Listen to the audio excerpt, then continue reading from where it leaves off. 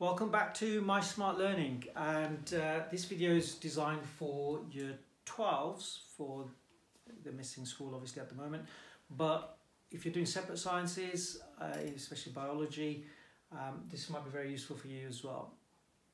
So what we've done so far, we've looked at the cardiovascular system, we've looked at the heart, and we've looked at the cardiac output, and we've looked at blood pressure, and we've also looked at hemoglobin and its function.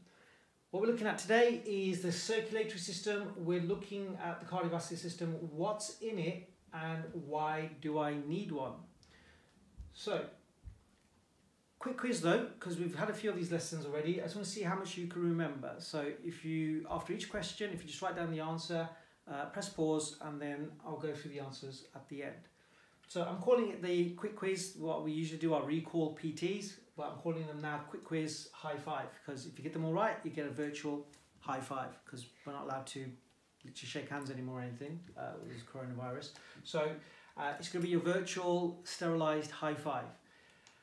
Number one then, so name the 4 chambers of the heart. Press pause, write the answer down. Number 2, the heart beats by itself.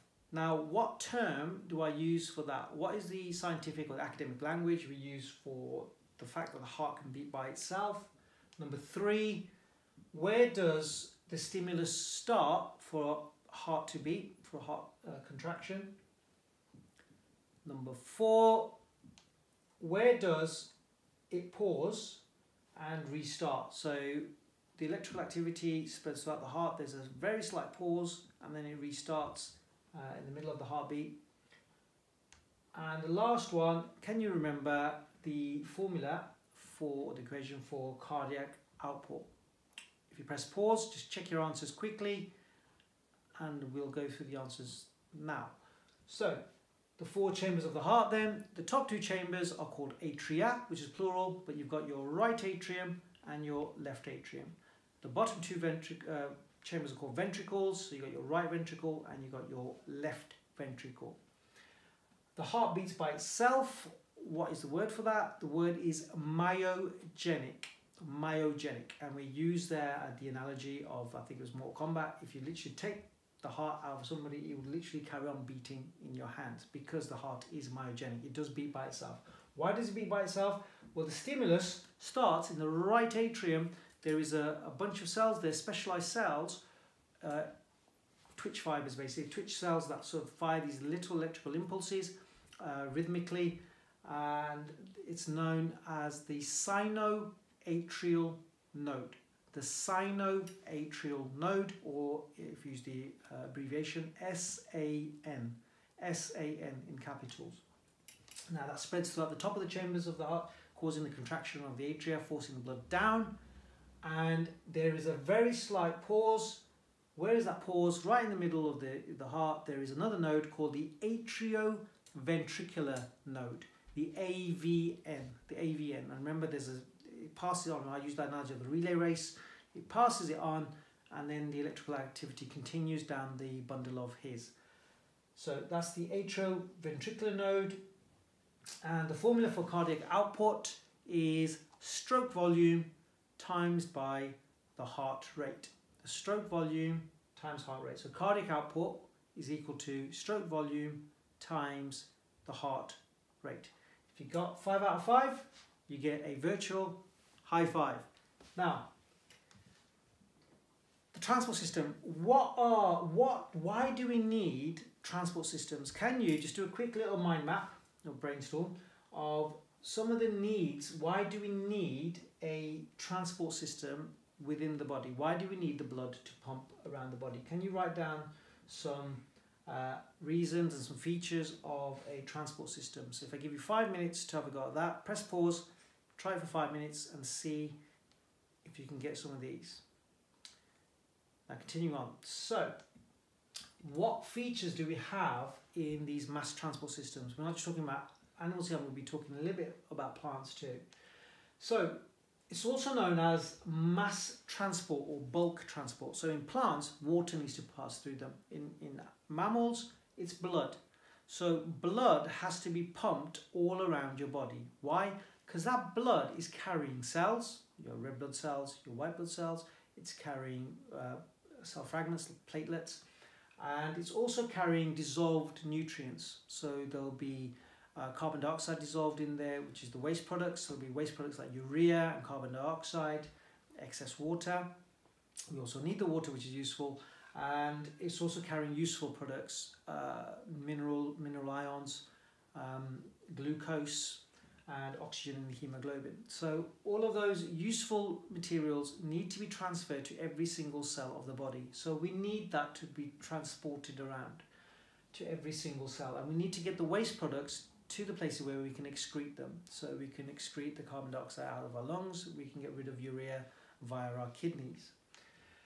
So we call it our internal medium. So medium is just another word for a material, a substance. So it's an internal medium, it dissolves all those substances that we talked about. Now to transfer that medium we need tubes. Our tubes are known as blood vessels. So, but it needs to be a closed system, so it's not leaking out, squirting out everywhere. And we need a mechanism of making sure that the medium, that blood, our internal medium, can be moved from one place to another place.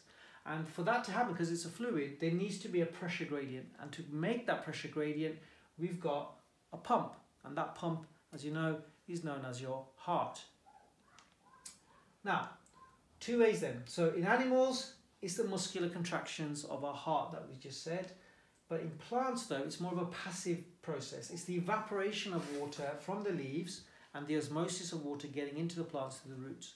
But we'll come on to transpiration and translocation in a later video. Mass flow, though, needs to be in one direction. And it needs to, in mammals especially, it needs to go from one place to another place, and you must make sure it doesn't go back the way it came. So to prevent that, we've got valves. And you need to be able to control the flow rate, the speed at which it flows. If it flows too fast, it can be a problem. If it flows too slow, it can be a problem. So you need to, and depending on the situation and the circumstances. So for instance, if you need to cool down, you need more blood to flow closer to the extremity, to your surfaces.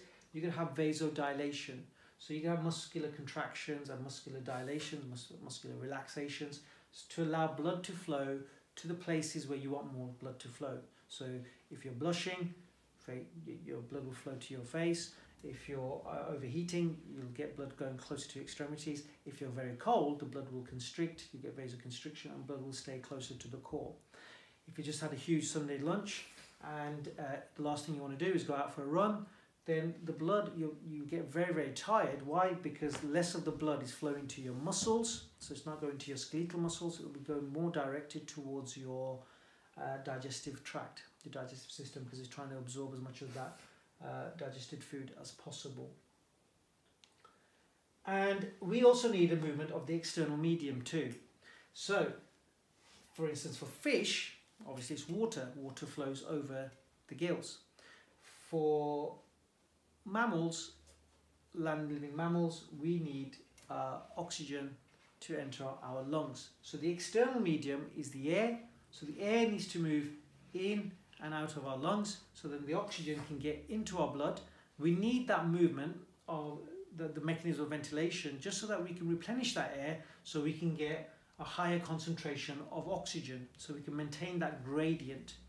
And it will always link back to Fick's law. So if you've been in our previous lessons, Fick's law is the rate of diffusion is proportional to the concentration gradient multiplied by the surface area divided by the length of the diffusion pathway. That just basically means how thick that surface is for that diffusion to occur. So you want to have a massive surface area, you want to have a huge concentration gradient, so you want one place where it's very, very high and concentrated and one place where it's very, very low.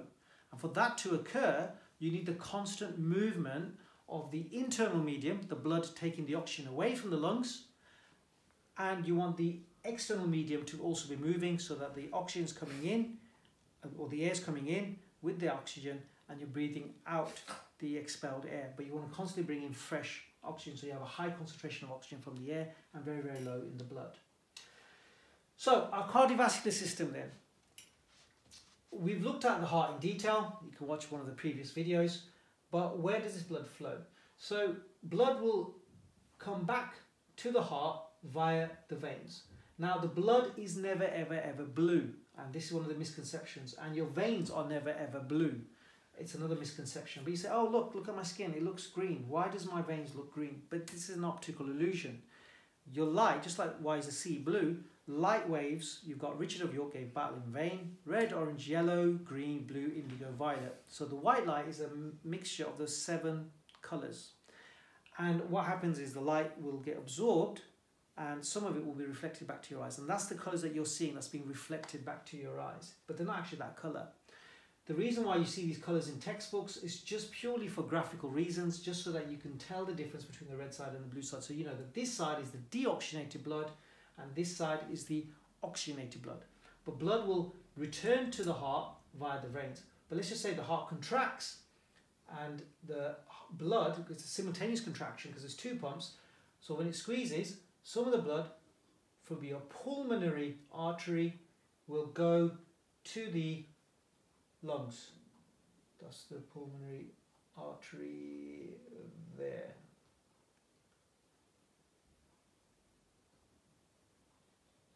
There's a mistake on this diagram. That's funny. Right, so you've got the main vein, which is the vena cava, coming to here. You got the pulmonary, this should be the pulmonary artery, it's been labelled the wrong way around here. The pulmonary artery here goes to the lungs, and then the pulmonary vein brings the blood, oxygenated blood, back to the heart. And then when it gets pumped out of the aorta, it will go to all the organs in your body. Now, if we just move on, so there's 3 types of blood vessels though.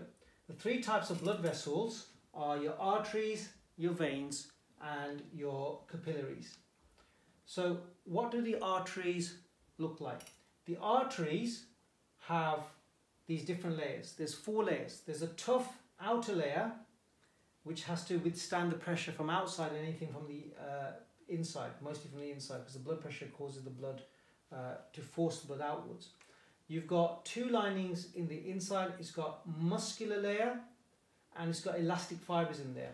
And in the artery, it's very, very, very thick. Why?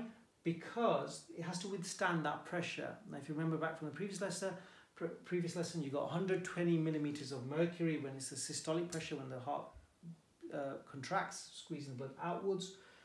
And it needs to withstand that pressure so it doesn't rupture. And it's got those elastic fibers to have that give. Because if the pipes, these tubes, was solid, just like pipes in your radiator pipes at home, if it was solid, if you leave your house over the winter, let's say you go on holiday and you switch off your central heating system and it freezes overnight, the water in the pipes can freeze. And what happens to when water freezes? Well, water expands. And as it expands, it can cause forces on the pipes, and then that force can cause the pipes to split. It can crack them when the water defrosts, and then you can have a huge flood in your house. So same thing with blood. You don't want your blood vessels rupturing because you get internal bleeding and you die.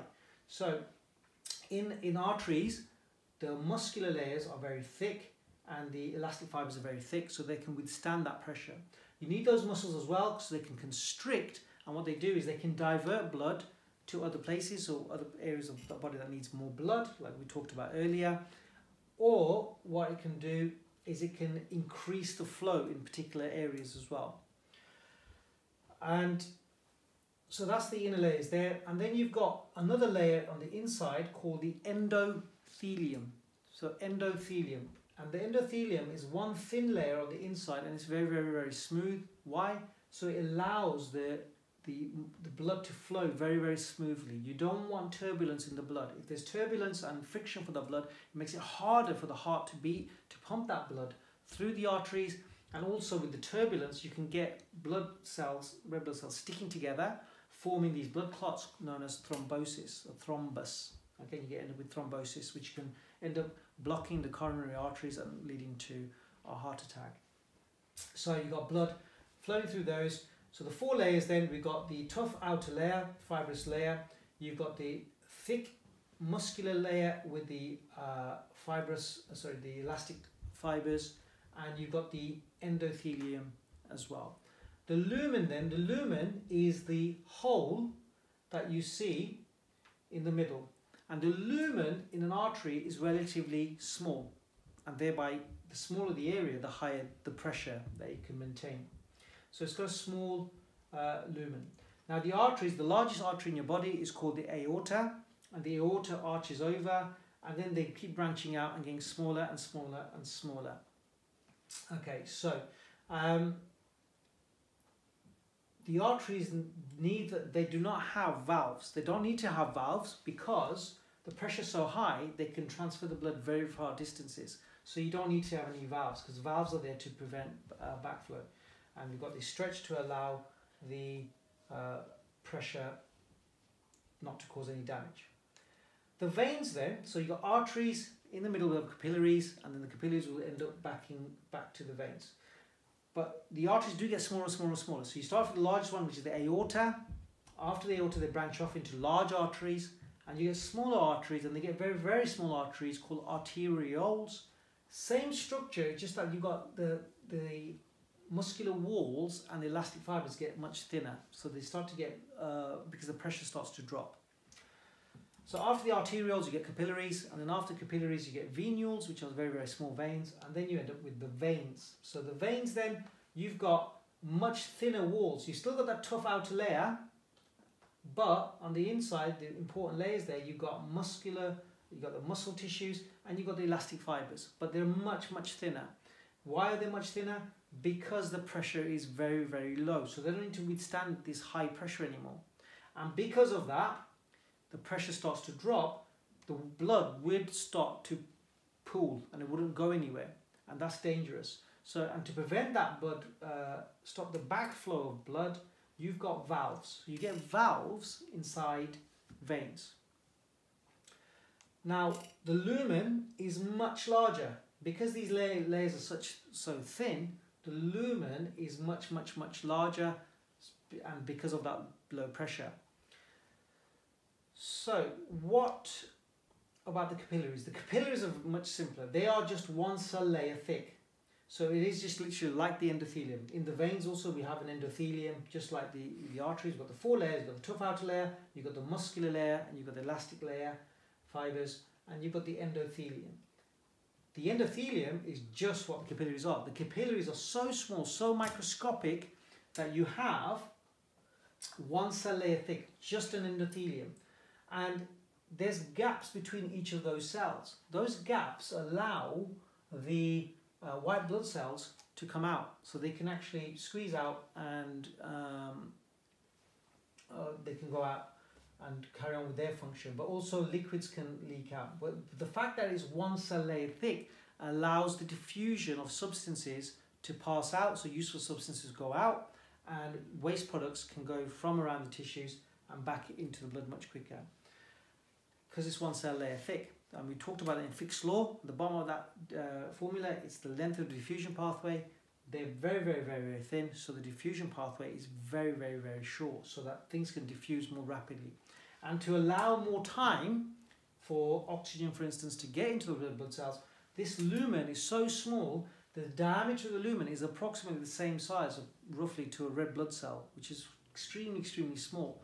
So red blood cells have to literally go through in a row, one by one, and the edges of the red blood cells. So if you imagine you running through a corridor, and the corridor is so narrow, and your shoulders are touching from wall to wall, you can't run really fast through there anymore. So you have to literally just squeeze your way through. And red blood cells are doing the same thing here. They are literally flexing a little bit, so they can bend the shoulders in a little bit and squeeze their way through in a row, so that it slows the blood right down, so it's giving more time for exchange to occur. Useful stuff to go out from the blood to the cells, and then the waste products go from the cells back into the blood. So the capillaries there are the link between the arteries and the veins, and that's where the exchange is occurring. So if we were comparing them, you can see the difference. So this is your artery, much, much thicker, and the veins are much, much thinner, a much larger lumen, a lot smaller lumen in the artery. Now, if we look at the veins though, the veins have, if you did a cross section through them, have these valves, and they're to prevent backflow. So as blood goes through them, it will try to fall back down because the pressure is very low. But to stop that, these valves will snap back shut and keep the blood at that level there. But then how do I get the blood back to the heart? Well, it's to do with muscle contractions. If you're lying in a bed for days on end and you didn't move, you'd end up getting bed sores, and you'd also get bruising all around your body and stuff, because if you're not moving, the blood can't move back to the heart. The blood has to continually move around. It's called circulation. And if you get on a long haul flight, one of the things that might happen, the air cabin crew would give you the safety instructions, obviously. If you've got a crash, oxygen masks come down and these are your exits, whatever. But one of the other things they mention is that you should regularly, every hour or so, get out of your seat and go for a walk. Why? Although they might ask you to wear these special type of socks called compression socks, and you sometimes wear them when you're having an operation. Why? It's to prevent blood clots. Well, why do you get blood clots? You get things called thrombosis. If the blood sits around in one place for too long, the red blood cells can end up sticking, making these little clots called a thrombus. And that thrombus can lead to something called deep vein thrombosis. And some people have come off flights and then after even 2-3 days later, after they've been on this long haul flight, have died because this blood clot has ended up getting stuck in their coronary arteries and causing a heart attack. So, well, how do I get that blood back then? It's a little bit like when we talked about peristalsis, when you squeeze, and you get the toothpaste to the top. A little bit similar to that, where muscles are always moving. And if muscle, even when you're asleep sleep all night, you're not sleeping in the same position all night, you actually do move during the night, so tossing and turning. What's happening? The muscles are squeezing on your veins, and though that squeezing is causing the blood to move through. So if you look at this one here, it's not moving, and that muscle contracts, it squeezes the blood up, and then when it relaxes, the blood tries to fall back down, but it can't because the valves snap back shut. And that's how blood will eventually get back to your heart through your vena cava. So if I did a cross section then again through the arteries, veins and capillaries, you can see the difference in the size of the lumen and the thickness of those layers. And these are capillaries, and this is where the exchange will happen. So if that's been useful, make sure you like and then you subscribe and then share. I'm going to call that the end of this lesson because it's just focusing on just the differences between arteries, veins and capillaries. And what you can do is, you can see this is a capillary bed, so the blood comes through the arteries. We're going to go into this in more detail in our next video, looking at how the exchange and diffusion occurs and how we make something called tissue fluid. That's coming in the next video. What you can do is draw a table to summarize what you know about the arteries, veins and capillaries. If you press pause, fill in the table, and I'll quickly go through the answers, see what you've learnt from this particular lesson. So if you've done that, what we should have for the function of these guys, so the arteries function is the blood is pumped away from the heart, the vein brings blood back towards the heart. The capillaries is where the exchange happens. You've got the different layers. With the arteries and the veins, you've got the same layers. You've got the outer tough layer, you've got elastic and you've got muscle fibers, and you've got those endothelium, exactly the same. The difference is though, that the arteries, these guys are much thicker, much thinner in the veins, but the capillaries are just one cell thick. The lumen is relatively small in an artery, the veins is much larger compared to the artery, but the capillaries are microscopic. So they're about, they're microscopic, it's about the same width of a red blood cell. So we're talking about the micron size. The valves, arteries, no, they don't have any valves, they don't need to because there's high pressure there. The veins do have valves, why? Because the pressure is very low, the blood will go back. Capillaries don't have any valves because they're too small, for instance, but the pressure is relatively low there too. So yeah, if this has been useful for you, if you like, subscribe and share, and I hope to see you on the next video, which will be about tissue fluid. Look after yourselves.